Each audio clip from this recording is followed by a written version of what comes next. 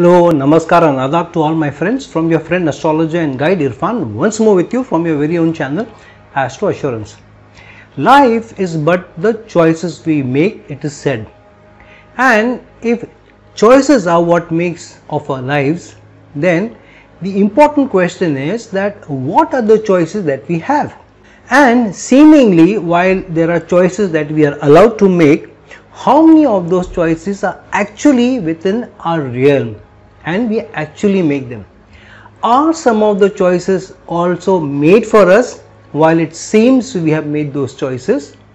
And is there some freedom or a lot of freedom or complete freedom given to us about what choices we can make and thus what we can make out of our lives?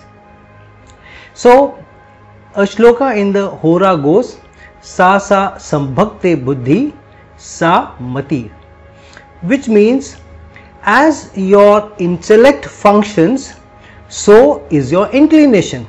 Means that your buddhi is responsible for your mati, your intellect, and how you manifest and use your intellect will also manifest your inclination, where you are inclined to, where you are moving towards, what choices you make. So your intellects, your analytical ability about situations in life are very, very important. Now, what gives us the superior intellect to us? While from the astrological point of view, Mercury stands out from what intellect is given to us, how strong is our intellect, and what kind of strength do our analytical abilities have. However, while the intellect is strong and may give you some analytical ability to make an analysis, does the mind, the mati, the inclination always go with the choices we make? Which means, is the choice based on our mind eventually or our analytical ability? It's a combination of both actually, but eventually it is the mind which decides what choices we make, because Mercury can give us the analytical ability, the strong ability to analyze and say, okay, this makes more practical sense. However, many times our emotions take over, and many times various marketing gurus have said, and even Peter Drucker has said that choices are based on emotions and less on analysis, which means after we do all analysis, after we have all the practicality at our doorstep, and it seems that one makes sense than the other, eventually the choices that we make is based on the emotional aspect where we find our inclination towards. So in short, the intellect will give you the ability to weigh the pros and cons of decisions, but your mind will eventually take over.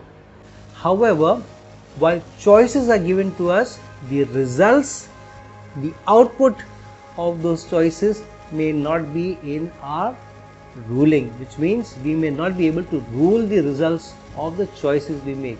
The final result that we get out of the choices we make is not in our hands.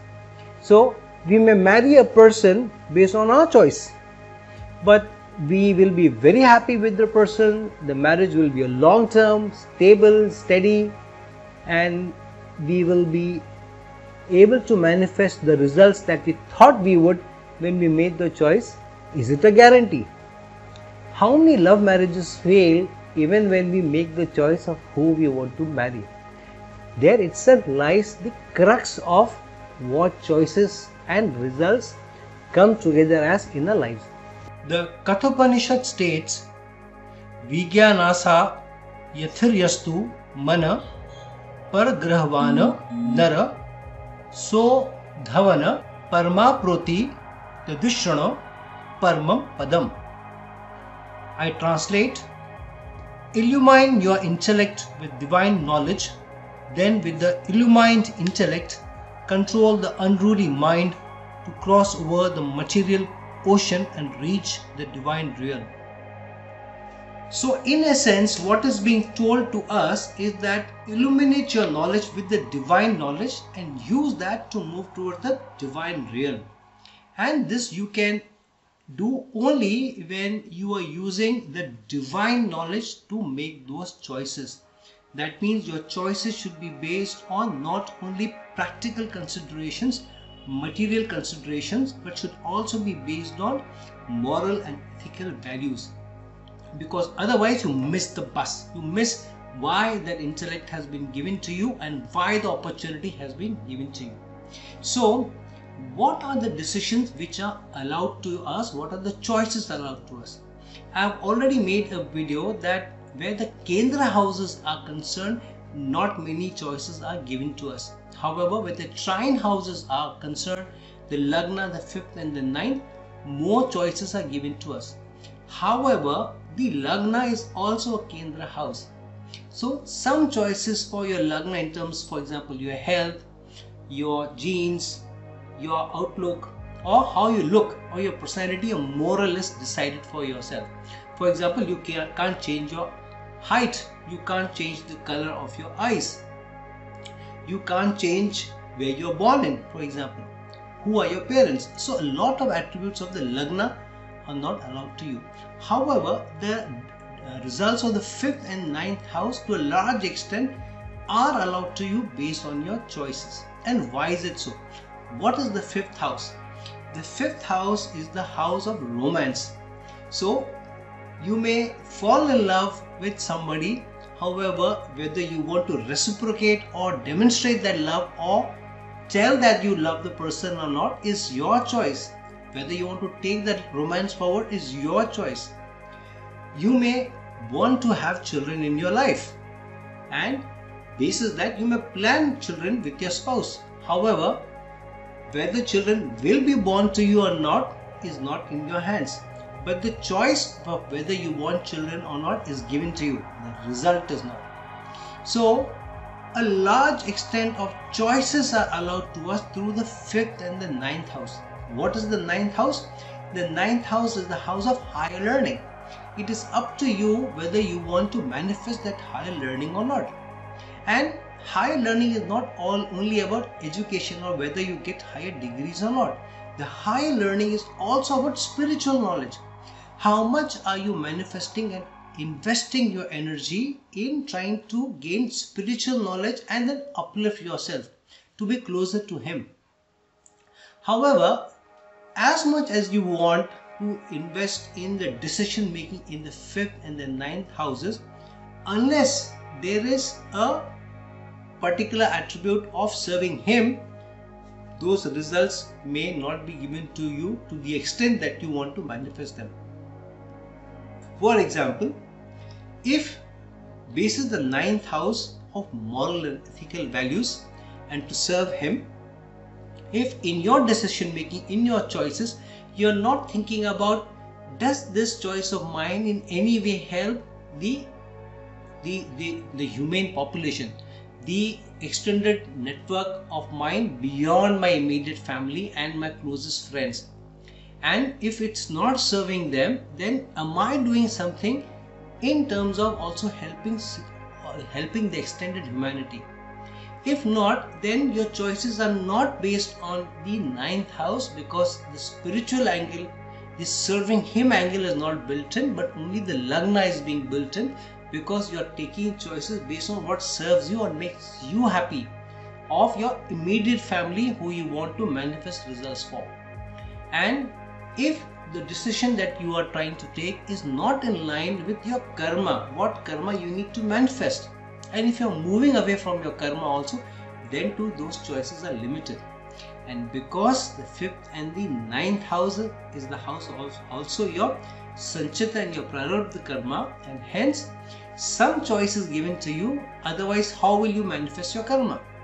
But if the choice is taking you away from the karma of what you need to action on, then all choices are not allowed to you. The other thing is that the 11th house is also the house of meeting your aspirations. So if your aspiration is to earn a lot of money, then there should be a sharing of energies between the second house, the fifth house, the ninth house, as well as the 11th house. If not, the choice of the fifth and the ninth house will be allowed to you. However, in terms of earning, to the extent that you want your aspirations to be fulfilled, how much you want to earn, that may not be given to you. Why is the fifth house important in terms of earning of money also? Is because fifth house is also the house of taking risks, speculative risks, and hence if you are taking speculative risks in terms of your investments, then you may or may not be able to get the result of that investment. So the choice of whether or not to make that investment is up to you, and hence the fifth house is also the house of stocks and shares that you may invest in. And so will your shares work for you? Will you earn money or not? Is the result that it's not in your hands. However, if the second and the fifth and the 11th houses are sharing energy, then the second house of earnings is getting connected to fifth house of you taking risks based on your choice, and the 11th house giving you and fulfilling your aspirations. So your earning, your risk taking ability of the fifth house and your 11th house of meeting aspirations are getting connected, sharing energies, and so to a large extent your choices, your wish of how much money or to the extent of money you want to get, to a large extent that may come true. However, your second house, your fifth house, your 11th house has to be very, very strong. Second, if you want to have a lot of adulation, name and fame, which the fifth house also shares energies about, because the fifth house is also about public performances.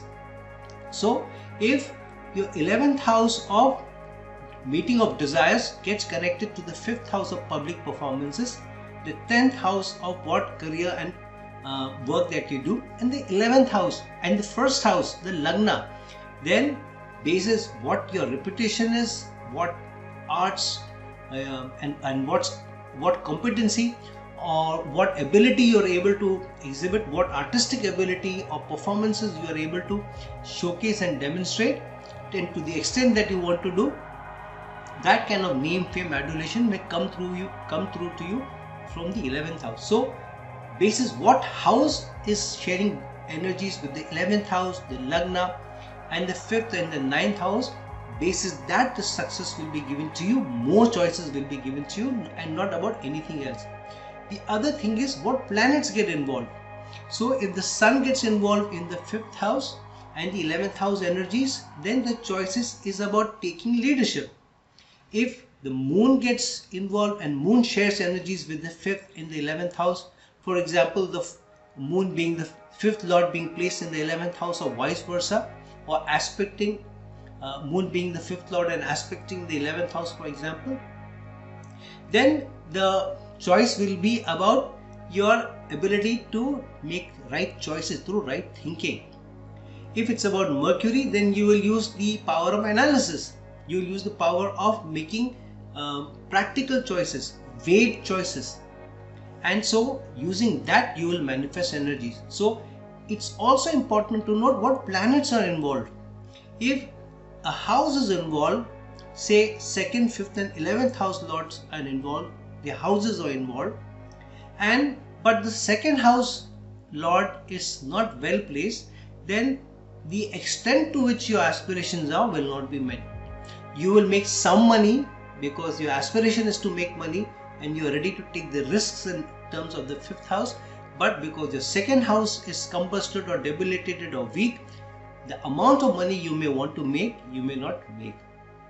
So you will have to see the planetary energies also where you're trying to make a choice in. If you want to make a choice pertaining to the 4th house, what house you want to buy, what car you want to buy, and where you want to live, where you want to make your house, then your 4th house, your 11th house of aspiration, the lagna, because where you live and how you live also will affect your reputation, and these three have to be strongly connected to also the 2nd house, because the 2nd house is the house of immediate family.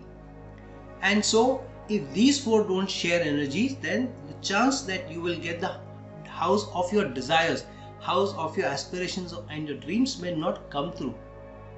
The other thing is the fourth house is also the 8th house to the 9th house. So hence, if 9th house, 4th house, 11th houses also share energies, and if the Lagna is strong, then too, with 4th house being the 8th house to the 9th house, the 4th house can be an impediment to your fate and luck if your choice is that you make about your house is not the right choice.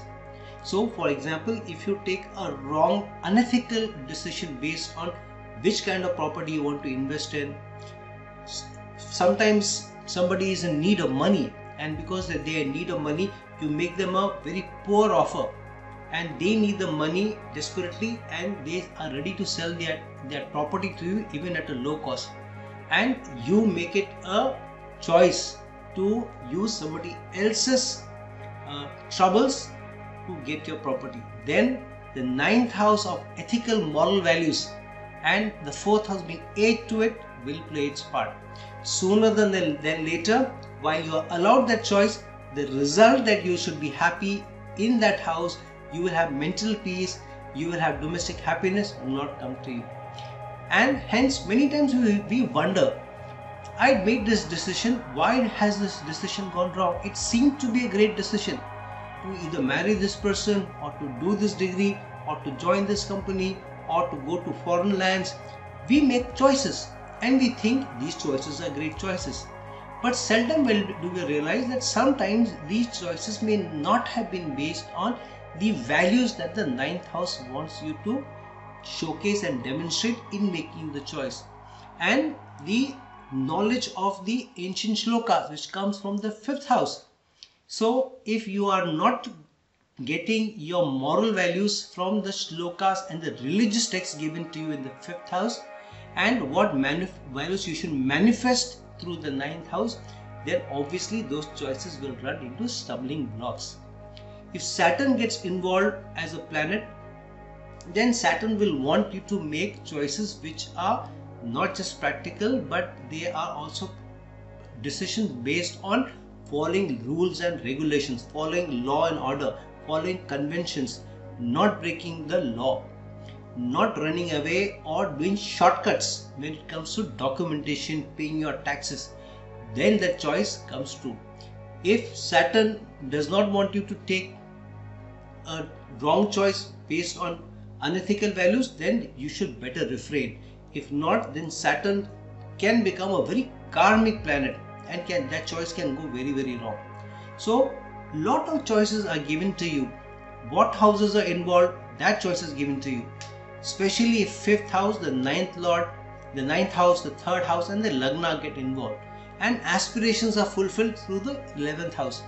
However, you have to note which house is the strongest, which planet is manifesting its energy and allowing you that choice. And whatever choice you make, the choice has to be ethical, it has to be moral, it has to be in line with overall values and purpose of life, and there should be an element of serving him and serving others of the human community. If not, then to a large extent those choices can either go wrong or they may not serve you. So look at what choices are being given to you and how to manifest them. Look at what are the strongest planets in your horoscope. Look at how they are getting connected to the 5th house and the 9th house. What planetary placements are getting connected to the 11th house or the 11th lord, and how they all come together. The more energies come together of the 5th, 9th, Lagna and the 11th house, the more choices are given to you. But see what planets are involved, what lords of which houses are involved, and using the energies of that planet, make those choices. So friend, this is my analysis of what choices are allowed to you and how to make those choices, and make those choices as the right choices so that they won't go wrong. So friend, this is my analysis about choices and how to make them. Please like this video, please share this video, and till we meet some other time with some other video, this is your friend astrologer and Irfan signing off. Ciao.